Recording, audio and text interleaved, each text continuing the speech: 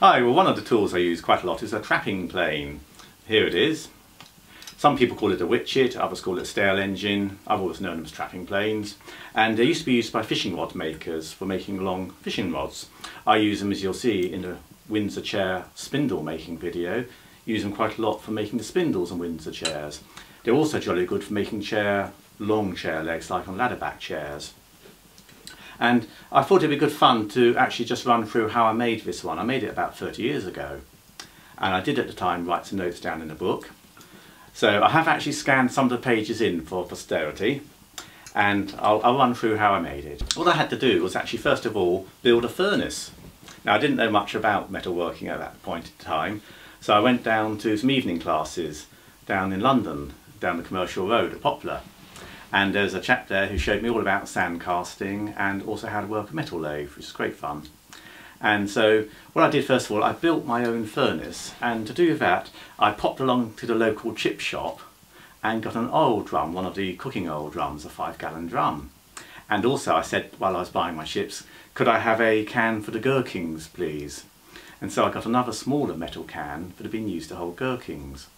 And I actually used the large 5-gallon can to make the outer casing of my furnace, and the gherkin can to make the inner liner.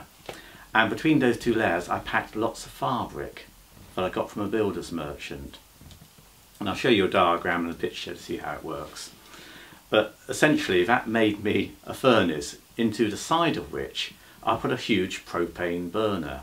So it's a roofer's propane burner to get a good bit of heat in, and I used a graphite crucible that I bought down in Hatton Garden where they had all the diamond dealers, and got an A6 graphite crucible and some aluminium from the local scrapyard. And loaded up the crucible and got it melting with the big blowtorch in the side of the furnace. But having built the furnace, I had a means of melting the aluminium metal, which is great. I mean, I wouldn't suggest you try and do this today in the same sort of way that I did it, because it's probably not very safe, but there are more modern furnaces around, or you could take your pattern to a foundry. Anyway, having made the furnace, my next job then was to actually make the pattern, the mould for the tool. And to do that, this will be the sort of aluminium body of the tool. To do that, I made a wooden mould of exactly the same shape as the trapping plane. And I've got the mould here.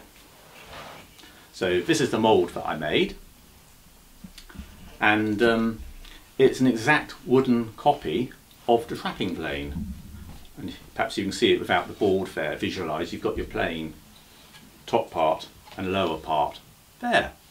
These two big items here are called sprues, and they really just facilitate the pouring of the metal. So once you've got your molten metal, you actually pour the metal into a sand mould. So the purpose of the pattern is to make the impression in the sand for the casting.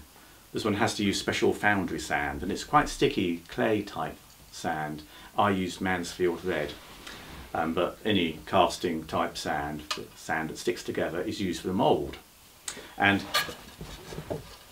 what you have is a moulding box. Comes with 2 halves. Here they both are. And you sandwich your pattern into the mould. So that's one half, and you put the other half of the moulding box on top. So that would go on top there. And the idea is you ram all the sand into each half of the moulding box, pack it down really tight, ramming it all around your pattern. Do that for both halves, and then you very delicately, and this is where you do need to have a very steady hand, you actually remove the 2 halves of the box so that you can get your pattern out. And you really do need to keep a steady hand on this one. There's one jolt and you ruin your pattern. But the idea is you're then left with an impression of the pattern in the sand.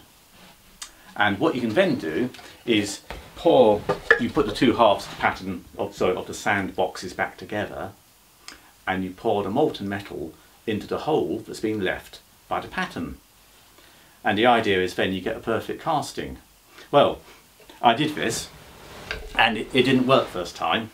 I had a bit of a disaster actually, and the reason for that is that my sand was too wet. So steam formed within the mould and it sort of blew the metal around a bit. I also hadn't, before I poured the metal, you should actually scoop off any what they call dross. It's basically rubbish that floats on top of the metal, and I hadn't removed that and it got caught in the mould as well. And you can see from the picture it was an absolute disaster.